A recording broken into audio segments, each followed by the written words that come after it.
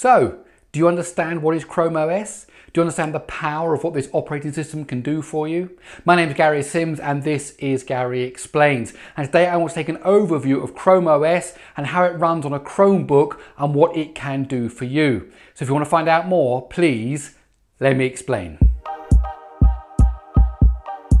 Okay, so let's start with the basics. Chrome OS is from Google. It's free and it's open source. It's based on the Linux kernel. And on top of that, Google have built on some other stuff, primarily the Chrome web browser, so that when you fire up your Chromebook in Chrome OS, you basically get the Chrome web browser that gives you instant access to all of your sort of services, including Gmail and so on the internet.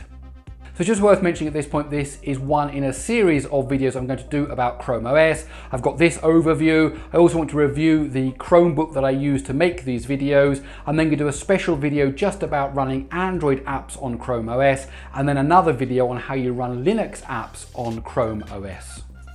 Now there are lots of advantages of Chrome OS as opposed to, for example, a Windows laptop or, for example, a MacBook. And they include the fact that it's free and open source. There's also, it's very, very quick to boot. It gets you straight into the Chrome web browser very, very quickly. You don't have to worry about viruses, like Windows type viruses, because they're not going to affect your system. If you go to a website that has malware infected on it, of course, Chrome will warn you about that. But then even if you do go there, the chances of it actually doing some harm to your computer are vastly reduced.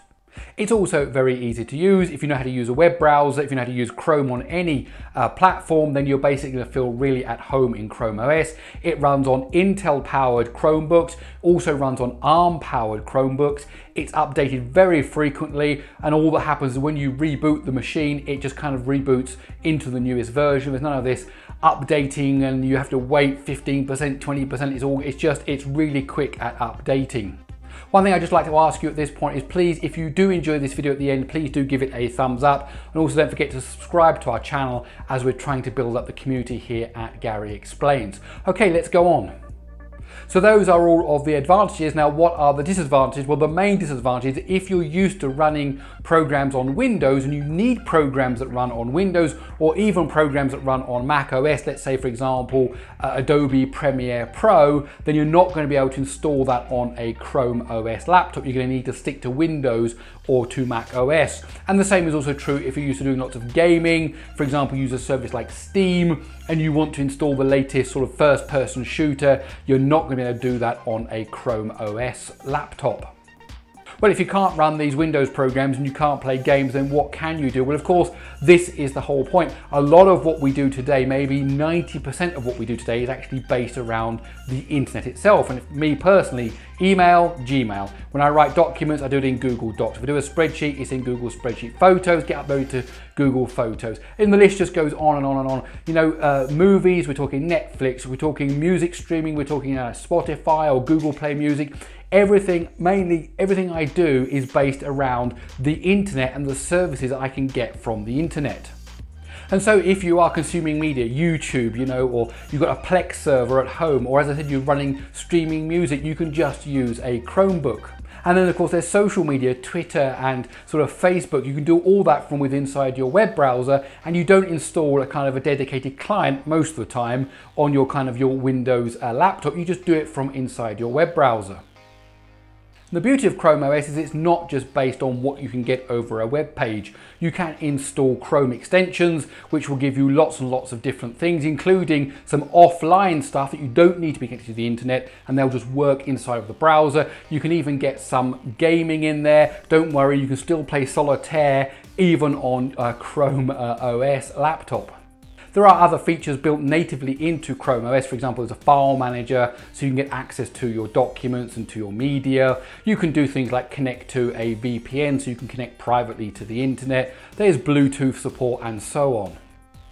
And there are some really amazing Chrome extensions out there. It's actually worth going to the Chrome Web Store and seeing what's there. I was amazed to find you can find VNC, you can connect to VNC remote desktops, you can connect to Windows remote desktops, you can even do secure shell connections to remote servers, and all this from inside your web browser.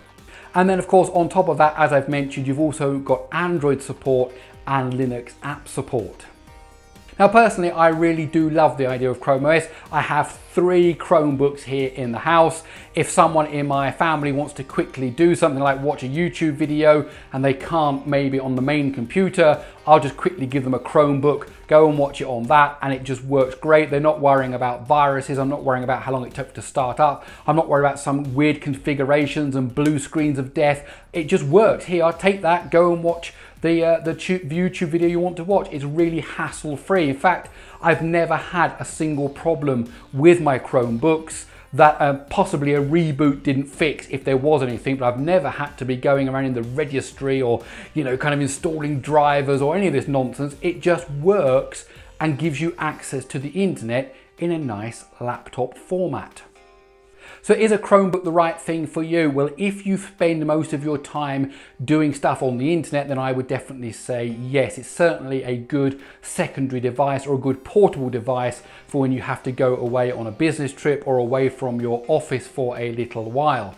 If you're heavily into Microsoft specific apps or Mac OS specific apps, let's say like, you know, Adobe Photoshop or something like that, then this isn't going to be the platform for you. However, as you'll see in the video coming up about Android and about Linux, there's actually a lot you can do on a Chromebook natively. For example, using Android apps, you'll be able to edit photos, you'll be able to edit video. Using Linux, you, for example, can run LibreOffice, you can do programming. There's a whole bunch of things that you can do. So the value proposition of Chrome OS is powerful, particularly when you add Android apps and Linux apps into that mix.